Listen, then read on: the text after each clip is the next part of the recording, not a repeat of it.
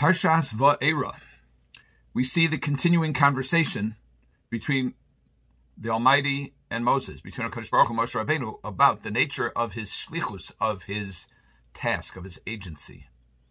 The Almighty tells him, talk to Paro, tell Paro to send the Jews out of Egypt. And Moshe makes several arguments, and this all starts in last week's Parsha as well, at the burning bush. God designates Moshe as at least the spokesman and perhaps the redeemer as agent of the Almighty. And Moshe objects. He says, Chavad peh, chvad lashon anochi. He says, I have a heavy tongue, a heavy mouth, not a good speaker. Why are you choosing me to speak to Paro? And HaKadosh Baruch Hu responds with a couple of things. He loses patience, as it were, with Moshe in last week's Parsha. And he says, okay, I'm going to give you Aaron to help you out. And in this week's Parsha, the theme recurs. Hashem gives Moshe instructions about what to say to Paro about releasing the Jews from bondage. And the Torah relates in Perek Vav Pasuk Tes, that's 6:9. Let's go to 6. Yes, 6:9. Vaydeber Moshe Kain el Bnei Yisrael. So Moshe said what Hashem told him to say to Bnei Yisrael, to the children of Israel. Lo shamu el Moshe mikotze ruach me'avodah kasha. And they didn't listen to Moshe because of a shortness of spirit and hard work. And then Hashem renews the charge, and he says, Vaydeber Hashem Moshe limor. Hashem says to Moshe, saying, now, daber el Paro melech Mitzrayim. Now speak to Paro, king of Egypt, that he should send the children of Israel from his land. Vaydeber Moshe lifnei Hashem lemor. And Moshe spoke before God, saying, Hein b'nei Yisrael lo shamu elai, ve'ech yishmeini Paro v'ani aras v'sayim. So he said what the Chazal say is a kal v'chomer. It's reasoning from a more compelling case, a less compelling case to a more compelling case, sometimes referred to as the argument of a fortiori. Kal v'chomer, B'nai Yisrael won't listen to me. How's Paro going to listen to me? V'ani aras v'sayim, and I am of impeded speech. I'm of closed lips. So Moshe seems to be reviving this objection that he made originally, which caused some confrontation with the Almighty. But he says it again. He says, I'm not the man for the job. He doesn't say that explicitly, but he says, how is Paro going to listen to me? The Bnei Yisrael didn't listen to me. Presumably the argument is, and they have skin in the game. They would want the result of what I'm saying. Paro doesn't want the result of what I'm saying. How is he going to take the message? He's not going to listen. But the Moshe throws in Vani Aras Vasayim.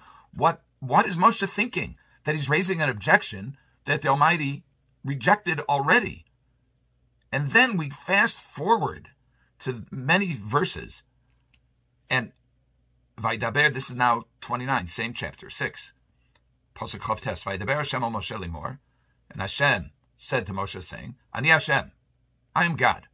Daber Paro melech Mitzrayim, eis kol asher ani dover lecha. You tell Paro, the king of Egypt, everything I said to you. And now Moshe responds the exact same way.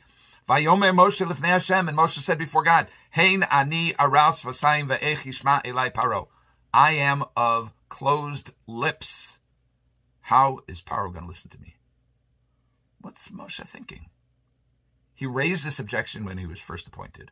His objection was swatted down by the Almighty. He raised it again after apparently the Jews didn't listen to him. Maybe Moshe didn't know why they didn't listen. The Torah tells us, the Torah says it was mikotze ruach me'avodah kasha. It's because of a shortness of spirit and an overwhelming amount of work or difficult work. But Moshe says, Ani aras v'sayim. I'm not a speaker. And he raises the objection again. Wouldn't we call this chutzpah? It appears to be. Moshe keeps raising the same objection that the Almighty rejected at the very beginning. What is going on?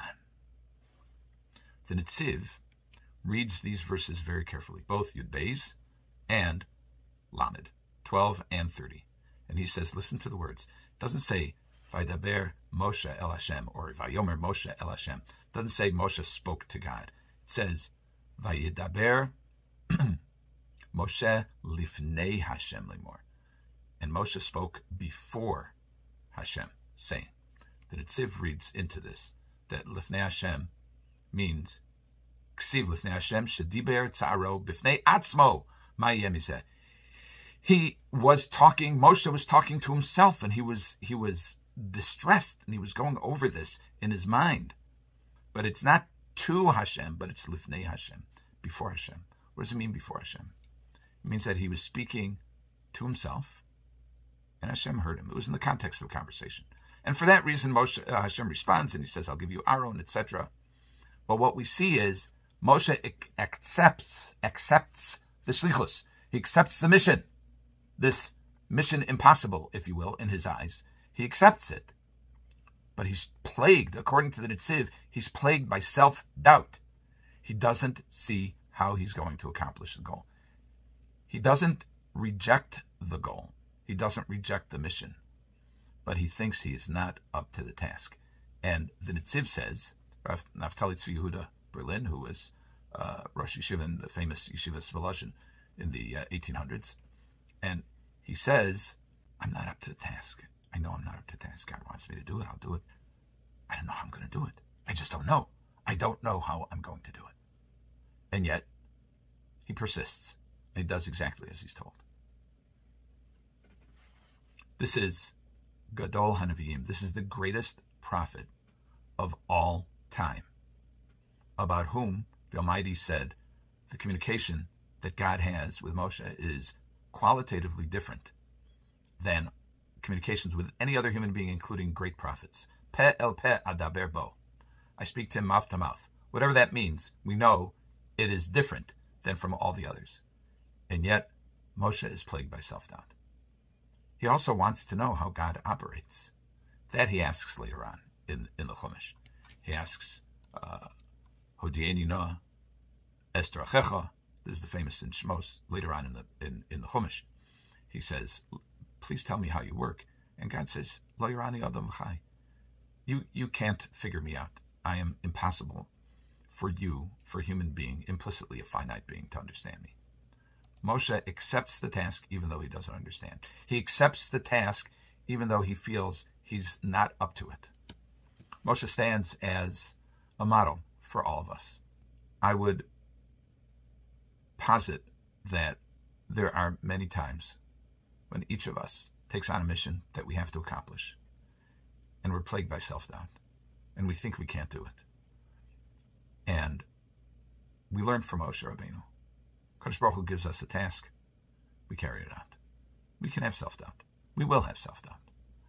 But that self-doubt is meaningless when it's contrasted with Ritzon Habori, with the desire of Kadosh Baruch Hu.